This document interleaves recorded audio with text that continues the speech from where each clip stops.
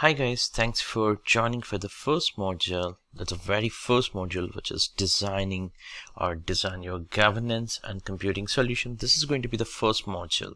Within this module, we are going to learn multiple things. But before we join to this module, I hope you have already seen the pre-module, which talks about Tailwind Traders. That's a simple company.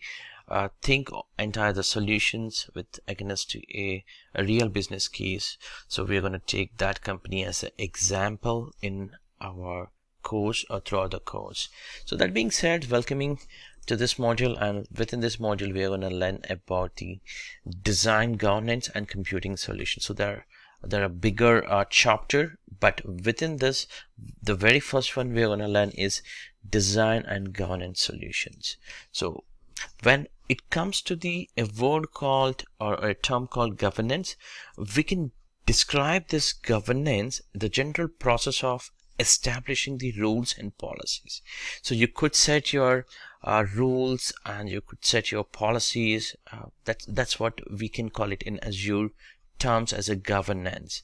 And this governance ensures those rules and policies are enforced throughout your Azure infrastructure. So you have a good governance strategy, which will definitely help in, and also you could maintain your control over the applications and resources that you're going to manage within this cloud environment. In case if you don't have a very good governance strategy or the policies, then you're going to end up with a messy cloud infrastructure, right?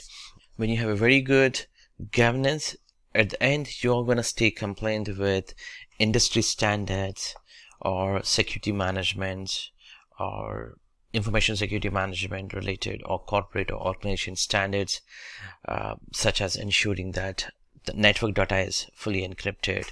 Or maybe governance is the most beneficial when you have multiple engineering teams working in Azure, or multiple subscription you want to manage, or maybe regulatory requirements that you must be enforced to follow, or the standards that you must have to follow throughout your cloud resources. So that's where this governance will help you a lot.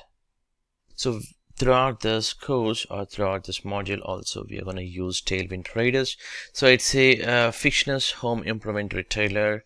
It operates a retail hardware store across the globe and also online. And Tailwind Traders CTO is aware of some of the opportunities that we are going to offer by Azure, but also understands that he needs a strong governance. So that's where he might be approached you as the architect. So how you're going to end up by providing you a solution in terms of managing the Azure environment and the cost and all of that. You could track it with your governance.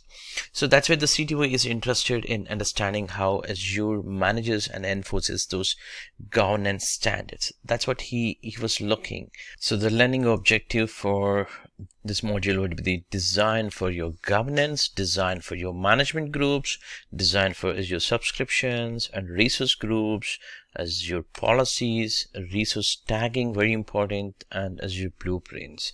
So these are the things we are going to learn within this modules. And at the end, in your exam, you're going to measure design governance. So when it comes as a design governance, we will be measuring the total 7 different learning objects.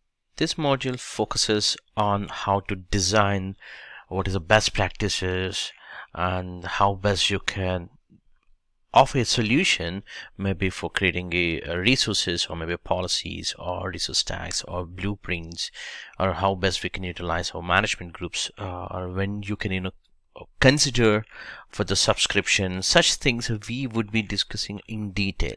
That's where this entire module focuses. Since we also have a prerequisite for this module is conceptual knowledge is definitely needed for your governance policies and resource groups, subscription management, and also you need to have a working experience with organizing resources and applying governance policies, enforcing compliance requirements. All of this stuff you need to know already, and this is one of the prerequisites. And just to give you a hint from AZ-305 exam, you're gonna get within these learning objects close to 25 to 30% of questions.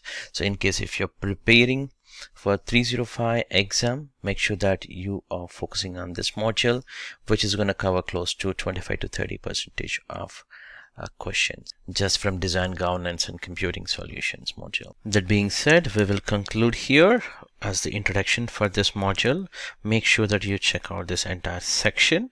So this section covers complete the module 1, and you may have other lectures followed by to explain more about designing a governance solution. So we talked about different solutions. That are 7 different governance solutions, which we may look into it in the upcoming lectures. Thank you for watching this. We'll catch you in the next lecture.